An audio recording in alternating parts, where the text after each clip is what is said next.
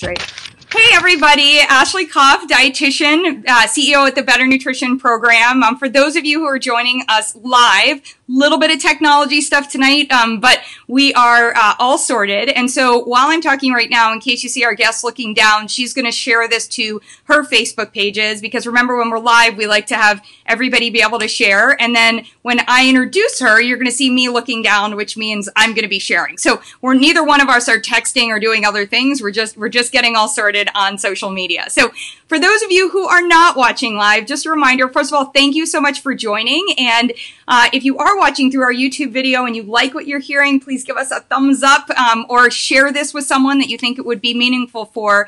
And just a reminder, tonight, if you want to ask any question, I'll be fielding those questions. I may have a pause and wait until our guest has completed her thought or until she's answered a question, all that good stuff. But also, I may, but of course, I'll get to your questions. If you are not watching live and you have a question, of course, the question is likely for our guest. So I just want to remind you that that will be no problem. I will tag Liz and we will make sure that she gets that answer. Now, one thing that is only happening live tonight is the giveaway. So we have a giveaway tonight, this incredible bundle. Oh my gosh, I was checking out this content before, and when I get in and explain who our guest is and what her background is, you're going to be like, I want this bundle. So when we're looking at that bundle, what I want you to do is comment for me one of your, if you can identify one of your favorite dinners that you've had with your family. So a favorite family dinner, and we are going to choose one winner for the amazing Liz's Healthy Table bundle, and that is only happening live. So sorry, but for those of you who are not watching live, you can win that bundle. You can't win that bundle, but you can get that bundle with the link that I've shared as well. Okay. So without further ado, I want to introduce just an incredible dietitian. Liz, I love your background, and I want to start off with that on two different parts, both your media background and then also your personal family background, because I feel like, there's so much information that's out there today, telling families about, we'll dive into some of that research, why it's so important that we eat dinner together. But a lot of that information is actually a little bit frustrating because it doesn't seem based in reality and it's not very practical. So one of the things I think is so incredible is you're so seasoned, you've been doing this for such a long time that you know that having right answers isn't the same thing as helping somebody make better choices and the tools that they need to do that. So this is my way of introducing Liz Weiss. So Liz, welcome from Liz's Healthy Table. And I thought I would have you start off. I just think your background is incredible. So you were doing On the Menu with CNN, so it was years ago. So maybe we can start off with your professional background on that side, and then we'll get into a little bit of how you started helping families do better, one playground visit at a time.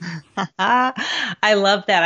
I've always heard one plate at a time. I like this one playground visit at a time. Yeah. So now I have to go back in time. I feel like I'm on a spaceship going back in time because I've been a dietitian for quite some time. And, I worked in clinical for a few years, and then I just had this feeling that I could be doing more. I really wanted to reach the masses. And so I ended up getting a degree at Boston University in nutrition communications.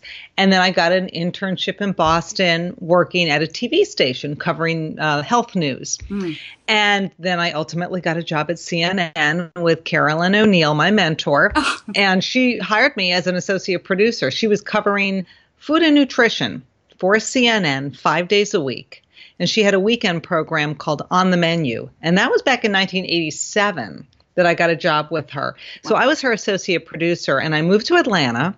Here I am, a girl from the Northeast, right. And I moved to Atlanta, which was really different. It was like, whoa, I'm in another country. Because, really, I feel like this country's so big that you are in another country when you move to a different part of the country. But anyway, so I worked covering food and nutrition at CNN for 5 years, and it was incredibly fulfilling. We traveled the country. We covered all sorts of nutrition topics. And then we started to cover food a little bit more when sort of food and nutrition started to merge. So my background, is really based in broadcast media. And then that kind of grew and mushroomed over the years into more social media as that kind of evolved. I had no idea about that connection with you and Carolyn. Carolyn, I had the privilege of my first meeting with her was, I think we were one of 2 dietitians at a Food and Wine. And I was like, hey, another dietitian, and she knew everybody from having covered it. I didn't know, any of that. And I think I didn't put the 2 of you together. So what a power duo of women, moms. I had no idea on that front. So learn something new about people all the time. Incredible. And then and one of the interesting things you've been using this vehicle of talking to people. You guys have had a podcast in the past with Meal Makeovers Moms. You've been in that space. And one of the things we will talk about a little bit is how we can navigate some of that information in social media and some of these other places. Because again, I think getting too much information may be as harmful to enjoying better family dinners as some of the other things that might be on the proverbial plate. But so I thought this was really interesting. So you became a mom, and you as a dietitian and a mom, one of the things that you said you had this experience where you were on a playground. So talk a little bit about one playground at a time. Yes. So I wish I had thought of that 25 years ago when I started this journey. But yeah, so when my kids were young, as you do, you take them to the playground and you hang out and the kids play and you talk to the other parents. And invariably, when people heard I was a dietitian and a cookbook author, they would immediately say, oh my gosh, my kid eats mac and cheese and chicken nuggets and I cannot get my child off those foods. Or my child is so picky, he won't eat anything green. So I started hearing more and more from parents who were so frustrated because there was all this food at the supermarket that their kids were clamoring for and they were buying, but it wasn't nutritious.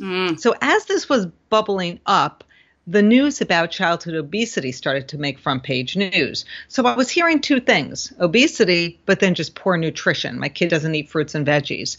My kid's so picky. So I banded together with another dietitian who you know, Janice Bissix, and we together created Meal Makeover Moms. We wrote cookbooks. We started an online platform. We started a podcast, and we really became sort of the go-to dietitians in the social media space who are in that parenting world, who are offering recipes and tips and advice based on our experiences as moms, but also our knowledge as dietitians. So our information was very practical, very realistic, and we had a big community of moms online who would always share their ideas, and then we would share those out to the world. So it really became a great community, and it was just, it was based on those playground conversations, and I can actually remember hanging out on the playground with a friend of mine. She was a CNN colleague, actually, who was visiting. She didn't have kids. We're on the playground, and who drives up but the ice cream man? And I'm like, oh, gosh, not him again.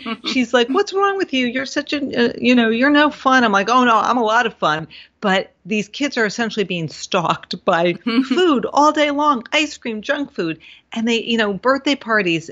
Back then, teachers used to reward kids with junk food in the classroom. It was so bad. And so we've really come a long way in society, which is a good thing. That's right. And I don't know how much about back then because there's a lot of rewarding going on. So just a reminder here with Liz Weiss, we do have a contest going on, a giveaway for the live, for those watching live. So remember to share with me your favorite family dinner for an opportunity to win her bundle, the bundle of information. So it's awesome. I think one of the things you wrote in the pre-interview questions that I want to dive a little bit into before we get into the tips, but we're going to be very tip heavy for everyone who's wondering, is you wrote that, teaching kids and parents the fundamentals of cooking is the secret to great nutrition. And you're somebody who is often authoring articles, but is also interviewed as an expert for so many different articles. And I read a couple of them, and, I was really surprised that the research so blatantly, I'm pleasantly surprised that we actually have evidence-based research about how cooking and this family dinner time. Tanya Goyette says fish tacos. Absolutely, Tanya. She's in the running for winning the bundle. So talk a little bit about some of the research as you've been, writing about and interviewing people on family dinners, cooking, getting kids together, just so that we remind everyone that what we're talking about here is grounded in evidence. Yes. So we know from research, and I can send you references down the road, or later today if you want them. But we know from lots of different research that sharing family meals seems to have a positive impact, not just on a child's diet, but also on their language development, on their body weight, on their substance abuse risk. So if you look at family meals, the magic number is really 3 or more shared meals a week, seems to start to have these protective effects. So when children eat meals with their families, they end up consuming more fruits and vegetables. They end up having less disordered eating. They have a broader vocabulary. I mean, if you think about it, you sit around, you have conversations with the adults at the table. It helps to broaden a child's vocabulary. A lot of research shows that teenagers really benefit from shared family meals because they go through a lot of stress in their lives. When they eat meals with their families, it helps to kind of ground them, and it takes that stress level down. So we really want to make sure we're having those family meals, but not just sort of sitting at the table like zombies, but sitting and talking in a positive environment. Research shows that when you set a positive tone at the dinner table, your children are more likely to eat a healthier diet. And it really makes sense because if you're arguing with your kids, if you're frustrated with your kids and you're screaming at them, you must eat your broccoli, they're not going to eat their broccoli. But if it's a fun, positive, wonderful, loving environment at the table, they're more likely to try those new foods. So we want to keep things positive, and we want to get rid of distraction. So the cell phone, television, these are all distractions that take the focus away from the dinner table. And actually, when kids are from households where that TV is on and where that distraction is constant, they end up eating more junk food. More soda, more chips, things like that, more pizza, less healthy diet when you have that distraction of the television. I love the way we say like they, because I think also the parents do too. So we'll talk a little bit about that role modeling piece when it's on. I think that's really important. And, one of the things that I have a lot of times there's a little bit of eye rolling, too. Like you just said, I mean, it sounded very like Leave It to Beaver, like when it's in a loving, positive, wonderful, quiet, no distraction, everybody's talking, it's like, yeah, okay, let's cut to the chase and be real. And so one of my favorite things about you and, going through the materials. And again, you guys, if you want to win a chance for winning that bundle, you want to comment on what is your favorite family meal for a chance to be entered to win the giveaway. And I think one of the things, Liz, that I love so much, is you were talking about it has to be practical. It has to be realistic. If I did family dinner, hashtag family dinners on social media, I see a lot of perfect looking stuff, a lot of the photos that may not be what reality actually is. So one of the things that I think that you honed in on is the notion also of confidence. So you may, as a parent, not actually feel that confident in your cooking abilities or confident that you can find the time for cooking. So talk a little bit about how what are those first steps forward that you can help someone take to improve their confidence to creating that family meal?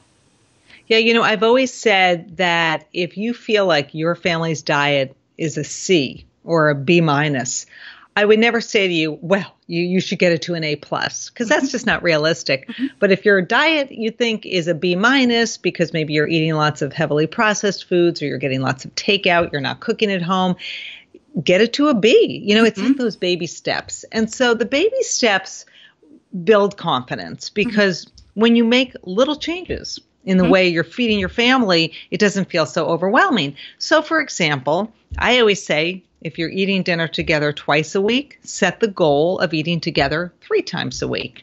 If you want to get more veggies in your diet and you just say to yourself, like, I don't even know where to begin, go to the supermarket and don't feel guilty about buying convenience foods. But those convenience foods can be really healthy. You can get bags of lettuce. You can get baby carrots. You can buy dips already made, hummus. And right there, you've got 3 vegetables: lettuce, hummus, that's a vegetable because it's made out of chickpeas, and then carrots. And so use convenience foods to your advantage.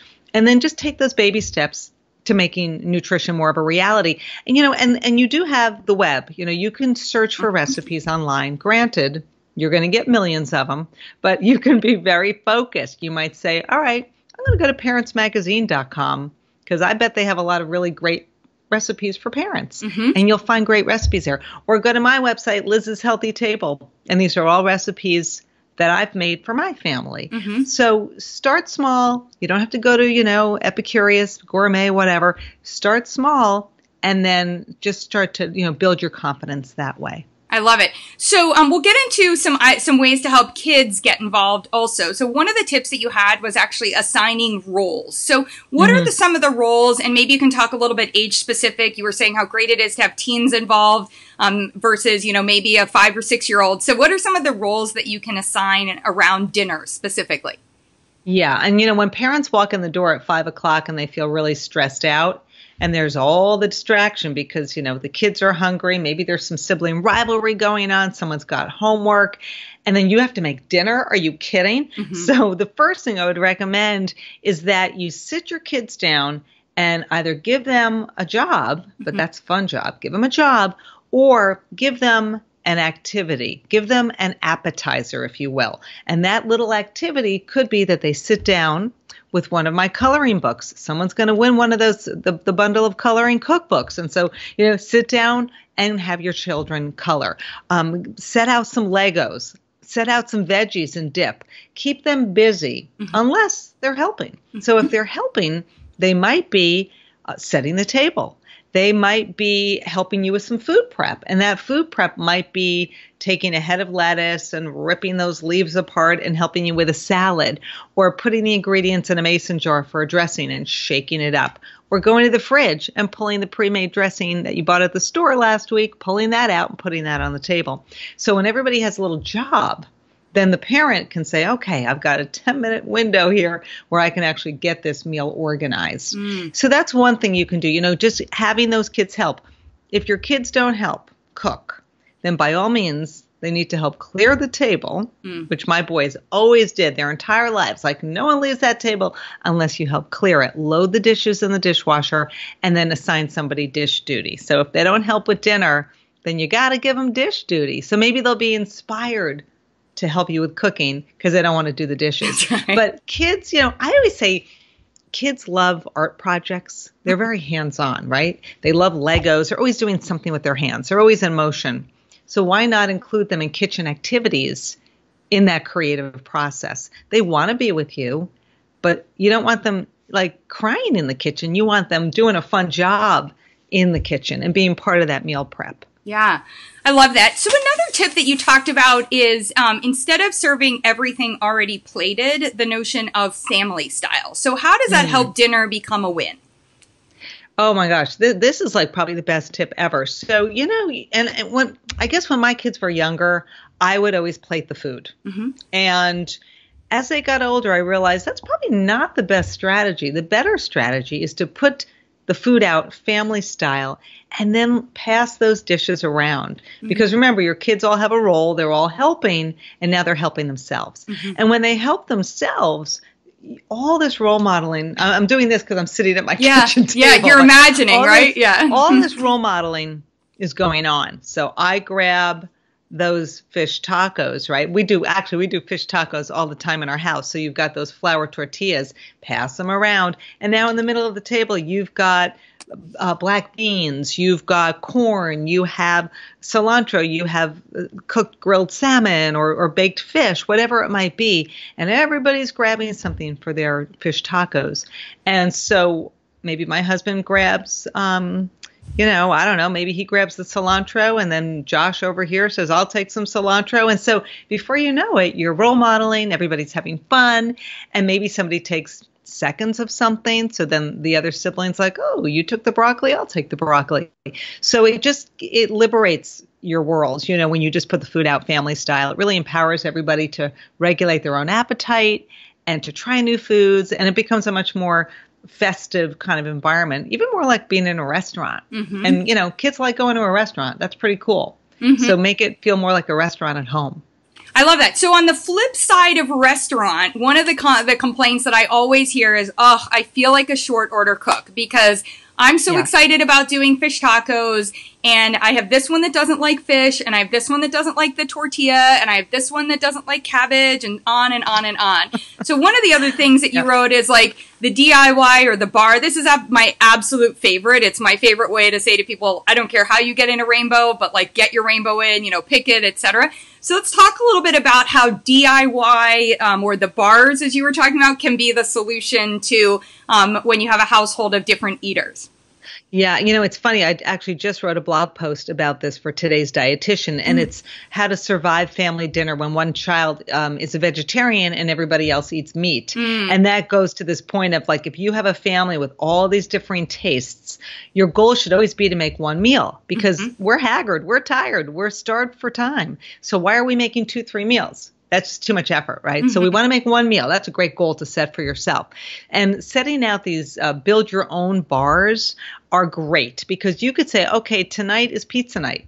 And everybody gets whole wheat pita bread, and then there's all these toppings that you lay out on the table, and everybody can kind of pick and choose, and then those pita breads, pita pizza, go in the oven, and everybody has a customized pizza. And it was just one meal with different options, lots of vegetables, lots of color, lots of nutrition. You can do that with fish tacos. You can do that with those Nourish bowls that are very trendy right now. So you might have some leftover roasted chicken. You might have some beans. You might have roasted vegetables. Some cooked whole grains, and everybody can come and build their own power bowl. I love doing like hard-boiled eggs in those as well. My boys love hard-boiled eggs, and that's easy, right? And so it's a build your own, and it's really fun. And the other thing you can do, which really gets buy-in and helps with this meal planning challenge when you have different tastes, and that is to do theme nights. So Monday might be build your own night. Tuesday might be taco night, because Taco Tuesday after all. Wednesday might be breakfast for dinner night. And so when you build these themes and you suddenly get buy-in from your kids, because who doesn't love pancakes, and you're going to have a big bowl of fresh fruit on the side, and I don't know too many kids who don't love fruit. So before you know it, the theme nights start guiding you to, making meals that everybody loves. And then you include your kids. You ask them, hey, we've got a couple recipes to choose from. What looks good to you? And because the kids are helping, they're more engaged, they're more excited. So the sooner you can start doing all of these things, the better. We start to train our kids to be really participatory and to be brave and to want to try new foods, because it's just the kitchen becomes this like big art project, and there's color and flavor and fun, and it's just like the place to be, right? And it makes family dinner so much easier. You've mentioned all these foods that I think people are like totally nodding their heads, pancakes, eggs, like all this other stuff. And yet there's a lot of, as we mentioned at the beginning, a lot of like right answers on, oh, you shouldn't ever have a hot dog, or, hey, we shouldn't be eating this, or like my kid's really picky, so I try to just get something in front of them. And this is where I really think the magic of your background as a dietitian, as well as like a dietitian and a mom, and also somebody who's done media. So it's like kind of all comes together, which is, how do you help someone move along when maybe society is, or the messaging that's out there is saying like the food that you're serving is not a good choice, but how can it just become a better choice? So, there's a lot of like your kids should be eating wild salmon and kale, and you might be serving hot dogs. There's got to be, to your point, like to go from the C to the A+ seems a little bit crazy, if not even doable financially or accessible or taste wise. How do you move along to maybe that B area? Like what's the better? Yeah. Yeah, there's so many diet styles nowadays. You and I have been in the nutrition trenches for a long time, right? And this whole notion of Mediterranean and plant-based and gluten-free and vegan, I mean, this is stuff we were not talking about 20, 25 years ago. So over the years, we have this explosion of all these diet styles and diet patterns. And there's really no right or wrong answer.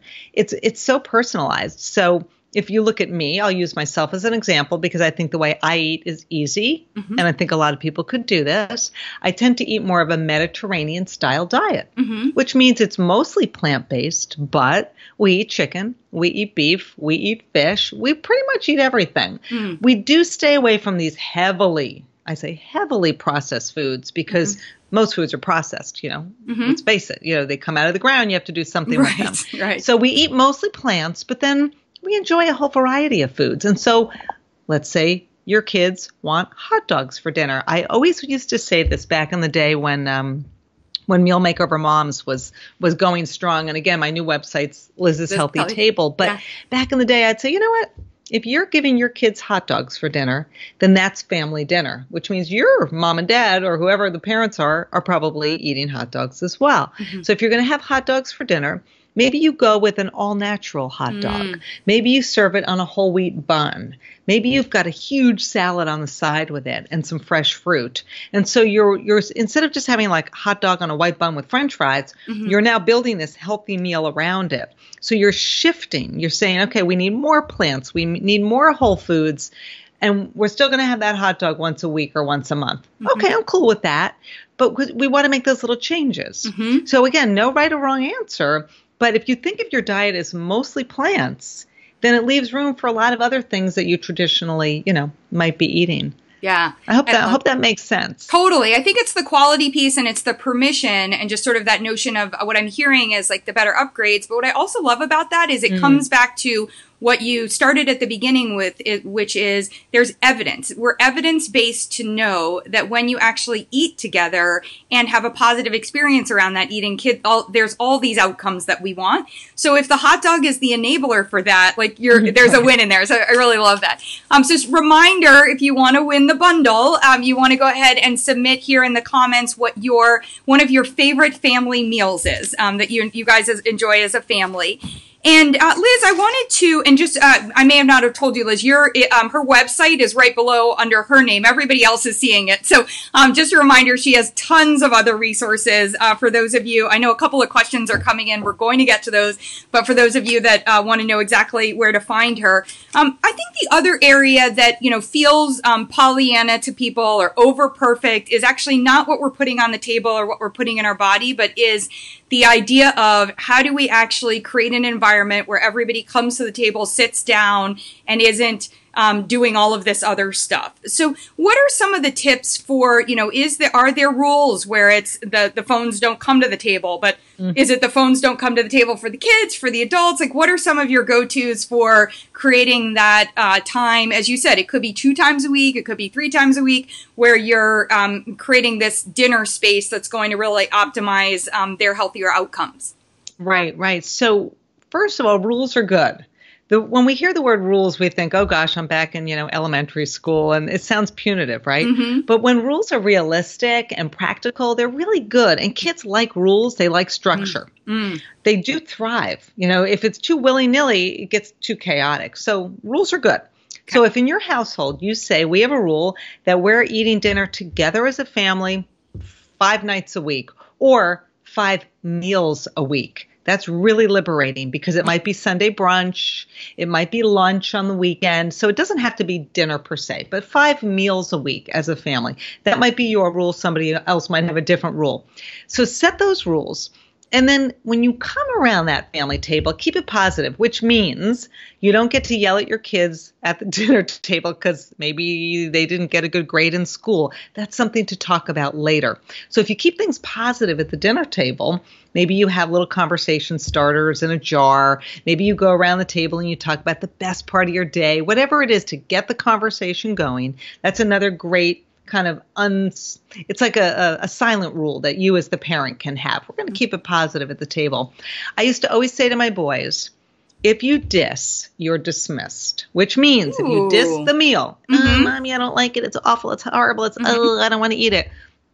You got to leave the table. Sorry.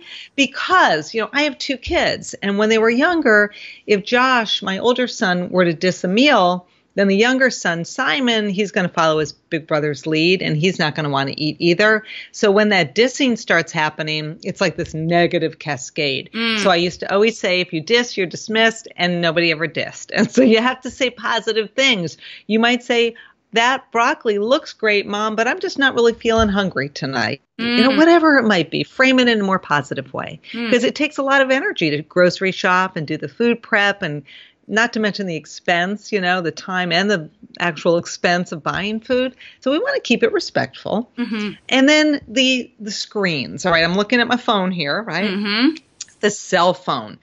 I always said in my house, and I've stuck to it to this day that we don't have cell phones at the table. So just leave them on the other side of the kitchen, turn them off, and then we don't have to hear the ringing and the dinging and the text messages coming in. Turn the TV off. You might have movie night once a week, in which case you sit in front of the TV and you watch a movie, and that's great, and you eat dinner. But the adults and the kids, you got to role model that. And it's really interesting, Ashley, because I'm an empty nester. I have one kid in college and one kid who now lives in New York City and has a real job. Yay. And every now and then my husband and I, we eat dinner together every night. He'll be sitting at the table with me. And he's got the phone at the table, and it's dinging and blinging, and he's got the text messages. I said, Tim, just because the boys are no longer living in the household, this is our family dinner. Husband, wife, no cell phones. So I had to reprimand the guy. But he'll oh, yeah, I remember that. I remember that rule. So, and even when the boys would have friends come over, I'd say, hey, so-and-so, we don't have cell phones at the table. It's a distraction. It takes away from conversation. It takes away from the fun. It takes away from the beautiful food that you want to be tasting and smelling and sharing with your family. So it's not a bad rule. And, you can always say that if anybody has their phone at the dinner table and that phone goes off, you get dish duty, automatic dish duty. So there's a little punishment. Rules are good. I love that. The dis and dismiss and the rules are good. I love that part. And I think, I echo that with you. It's interesting. Funny that you said that. We were just actually having a conversation with my siblings and with my older brother where we were talking about how easy it is when the kids are not around to turn on the TV or do something else at dinner. So I think that that's a really important one that, can count for whether it's date night, whether the kids just happen to be somewhere else or, in general. So I think that's a really important one. So we have a couple of questions. So one of the questions that came in is about dining out. So do you have any tips on how to navigate? I'm reading this with a sense of stress around dinners, eating out, and menu navigation. So any tips on that part? Yeah. Good question.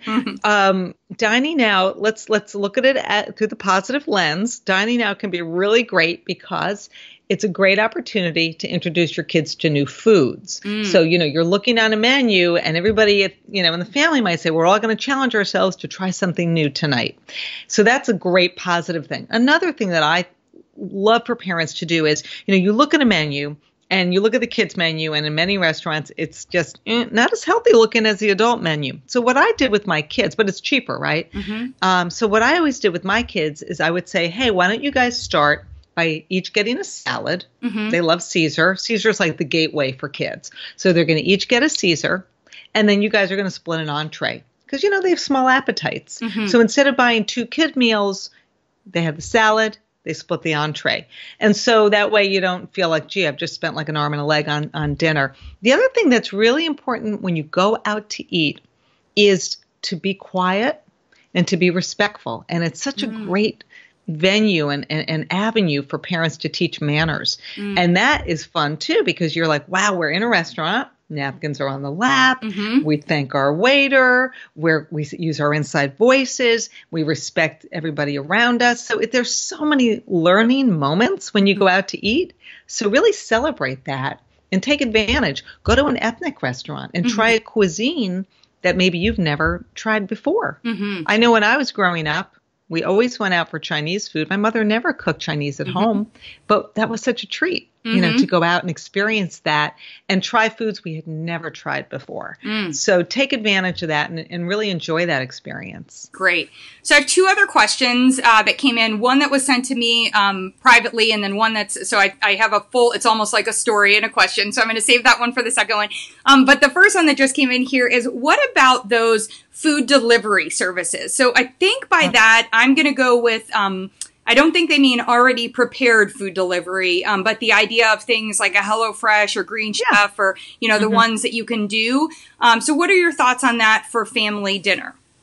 I love that one of our viewers today asked that question, because that is an incredible opportunity all around. Okay, here's why. Say you get Blue Apron, you subscribe to Blue Apron. You sit with your kids and you get to go through that online menu and pick what those meals are going to be for the coming week. So now the kids are making decisions on recipes, essentially. The food arrives, and those instructions are so great. They're visual. It's such a great entree for kids to learn how to cook because it gives you step-by-step instructions, and a lot of the prep is done for you. Well, some of the prep. Things are measured out, but you still have to slice and dice. So knife skills, you're learning all sorts of things. And I find that with a lot of HelloFresh and Blue Apron, I've tried both of those. The foods are creative. They're flavorful. They're from different parts of the world. So again, you're trying different ethnic cuisines. It opens up a whole new world. I have friends who do Blue Apron, I believe, 2 teenage daughters.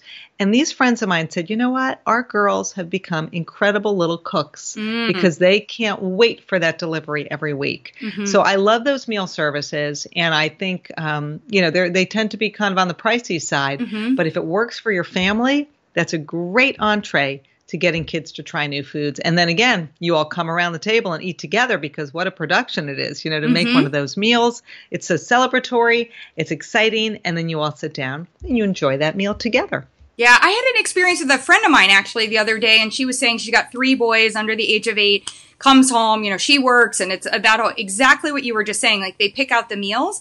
But it actually goes back to an earlier comment, which was, she said, I learned to cook something I didn't know how to cook because I followed the recipe. And now I go to the store and buy those ingredients. And now I know it's like in my repertoire. So I think as you talked about the priciness, it can also be a tool for learning that isn't something you carry forward. So I love that. Okay.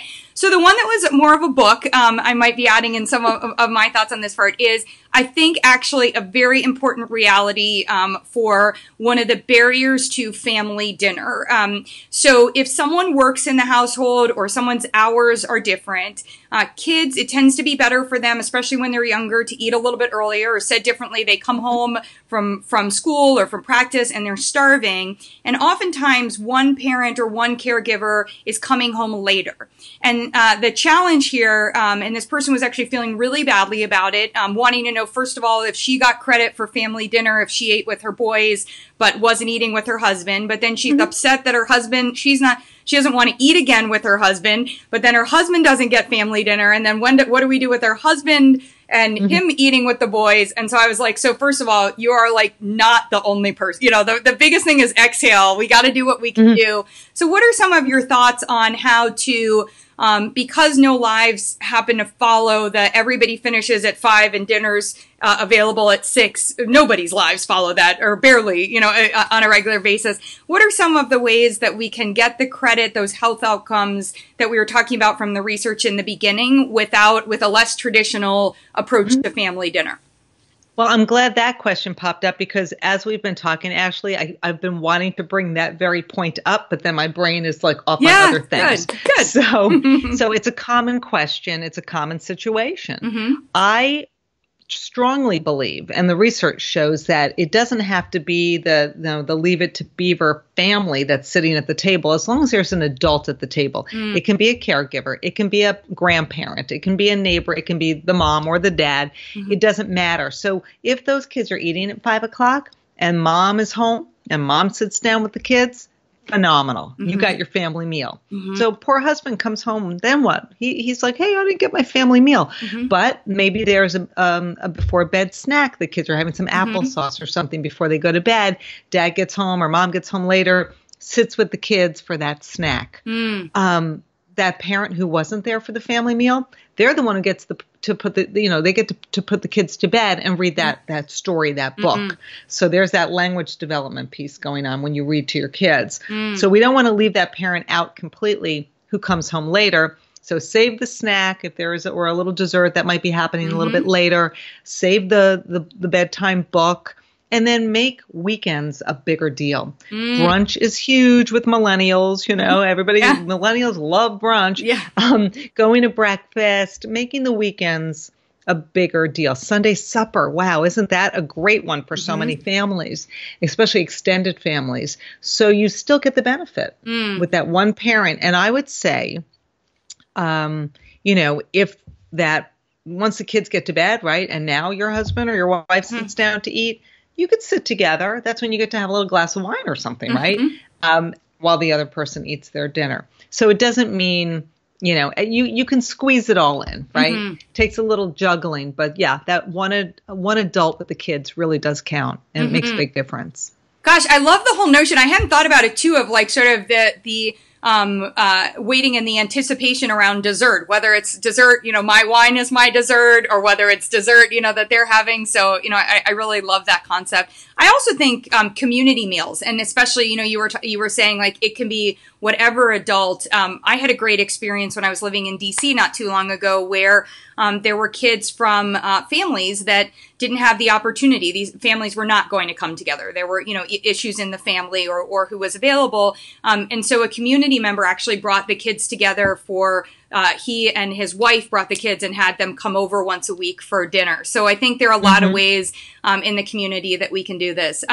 I knew this would happen. I could talk to Liz and ask her questions and have you ask questions on her behalf, or have questions come up for like several hours here. But the good news is that she has so many amazing resources at Liz's Healthy Table. And so I'm very excited to be able to introduce you to everybody to her and, share this and really think about it. If there's somebody, whether maybe it's going into the summer and you're going to be spending time as a family together, maybe you guys want to sit down and watch this. Hopefully it was fun and engaging, or you want to watch it with some of your call it your friends and parents in the community as a way to come up with some tips and some commitments. I think that could be really great because just going back again to Liz's expertise as a dietitian and as a researcher, there is research. And what we really want to do is make it easier to have better health outcomes. And that's why I loved when you brought this topic up. I was like, we've got to start finding ways to do this. And you've given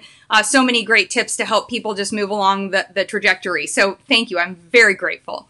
And I had so much fun being here. And I will say, Ashley, that for me, at the end of the day, a lot of times it's about those recipes and giving people that confidence in the kitchen. And I do have a podcast called Liz's Healthy Table, and I'm on episode 52 as of today. And so people can tune in, and there's always lots of ideas. Yes. With this goal of getting people into the kitchen and enjoying those meals together. I'm going to make a suggestion. You need to have my podcast partner, Robin O'Brien from Takeout with Ashley and Robin. You need to have her on your podcast because I feel like talking about recipes for families with allergies, and her whole allergy kids piece. So remind me and let's make that connection so that we can do that. That's a show I've been wanting to do and my community's been asking for because, we talk about picky eaters. That's a whole different topic from a kid with an allergy, and that really sets a whole new dynamic at dinner time. And so that's a big challenge. I'd love to have her on. Yeah, and she's got 4 kids. I mean, a couple are off to college now, et cetera, but I think that would be a great one. So I love it. Thank you. Awesome. Thanks, everyone. We'll see you next week. Take care.